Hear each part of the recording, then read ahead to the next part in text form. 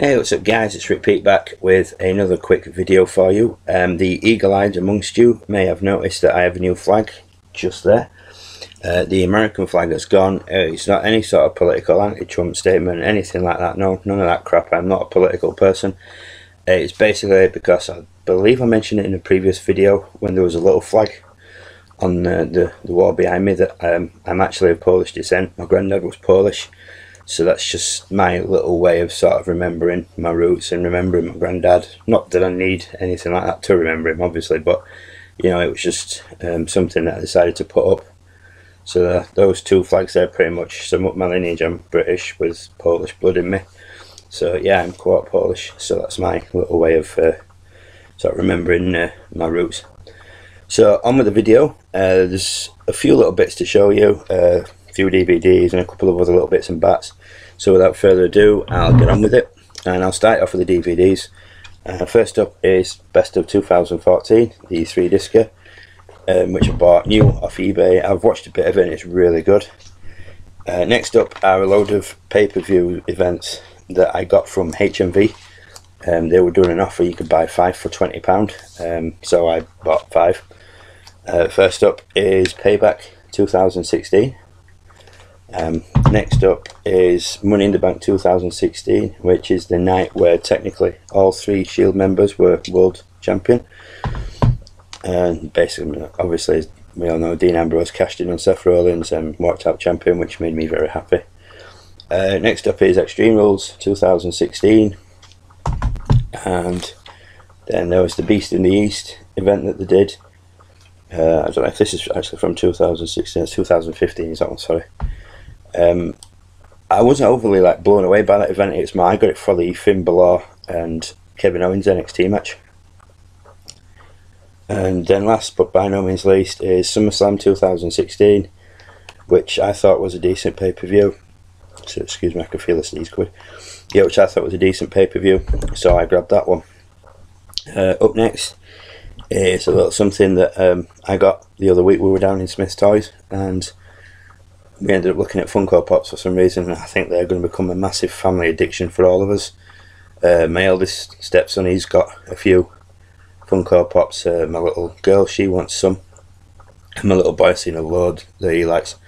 My girlfriend already has 2. I think she's got Daryl Dixon and Baby Groot. So obviously she's into them. And I've got my first, which has already given me the itch for more. And I would also at this point like to mention my friend Beltmark Bill over in the States, who has his own YouTube channel. If you haven't checked it out, check him out, he does some great videos.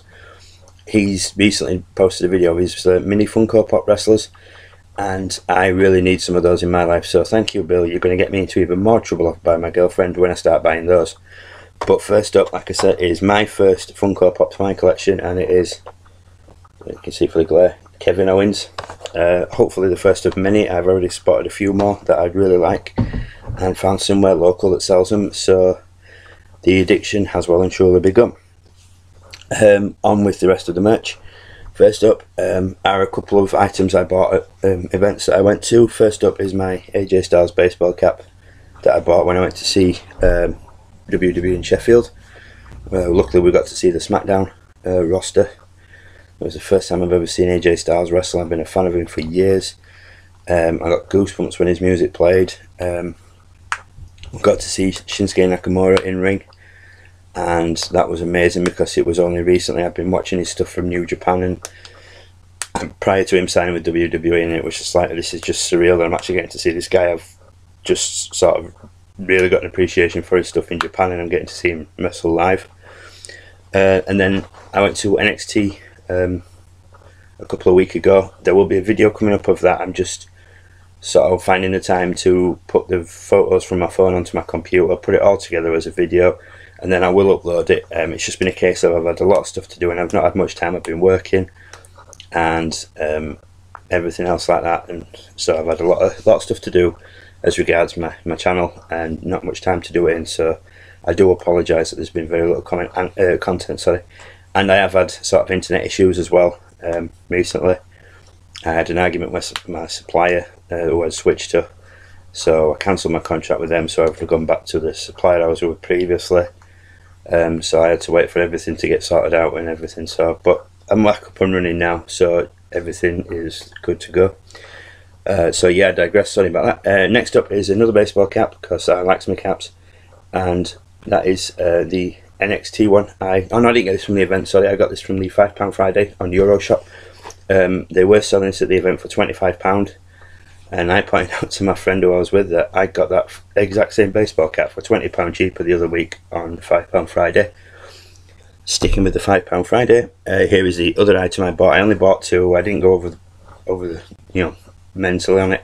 I could have done, but I probably would have ended up spending a lot of money for just the sake of it. And I thought, there's two items I really want. I'll get them for now and then see what happens in future ones.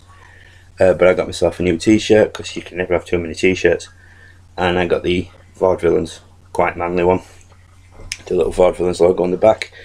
I loved the Vaudevillains. I absolutely thought they were brilliant on NXT, but unfortunately it was another case of rush them up to the main roster and then have absolutely nothing for them.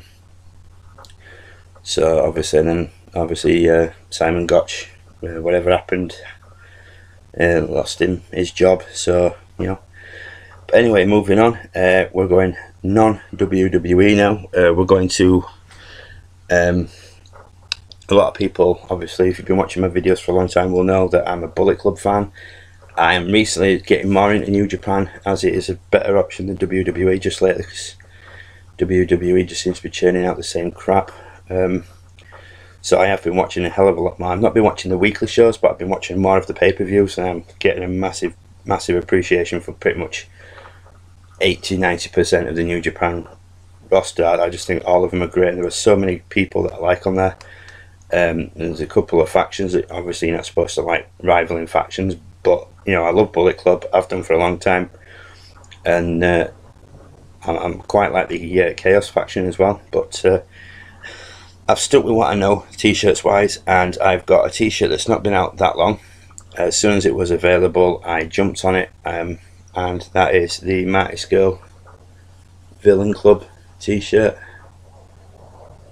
There you go, obviously from him joining Bullet Club and replacing Adam Cole, baby, who is supposedly signing with NXT, which I'm looking forward to if he hasn't already turned up, because like I said, I've had no internet, so I've had no network or anything. And obviously that's a little Bullet Club logo on the side. And last but not least is my pièce de résistance and so on and so forth, and it is my Bullet Club Horizon hoodie. There you go, that's the back. Obviously that's the front. It's not zipped up. There's a little Bullet Club for Life logo there, and then on the sleeves it has a little Bullet Club Force, if you can see that little logo there. So yeah, I refuse to wear this in rain. I don't want it getting wet. I nearly wore it the other day, but it was raining, and then it would come in sunny, and I didn't want it getting scorched. So, but yeah, I'm ready for that for the winter on the dry days, because like I said, I don't want it getting wet. And I have to show two more things. I didn't buy these. My daughter bought me these. She was coming home from school with her mum, and they were walking past one of the charity shops up Town Street, and she saw them, and off her own back she went in and bought me them with her own pocket money. And I think it was just a really cute thing to do. She got me two of the WWE Brawling Buddies. She says to him, "Why do you think he'll like him?" She went, "It's wrestling, he's bound to like him." So she got me Cena and Mysterio. So I have these two, and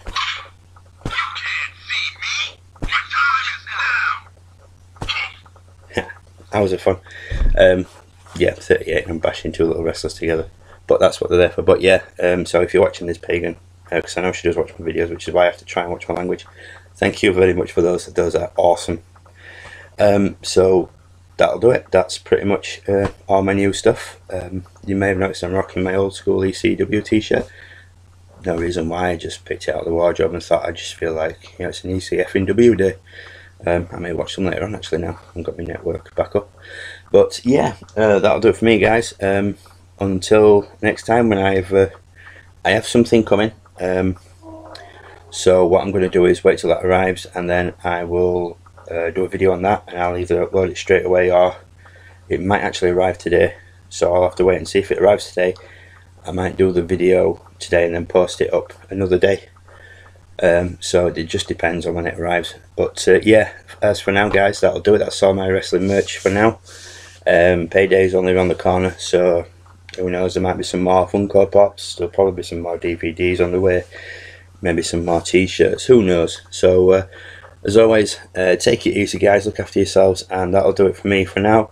So I will catch you next time.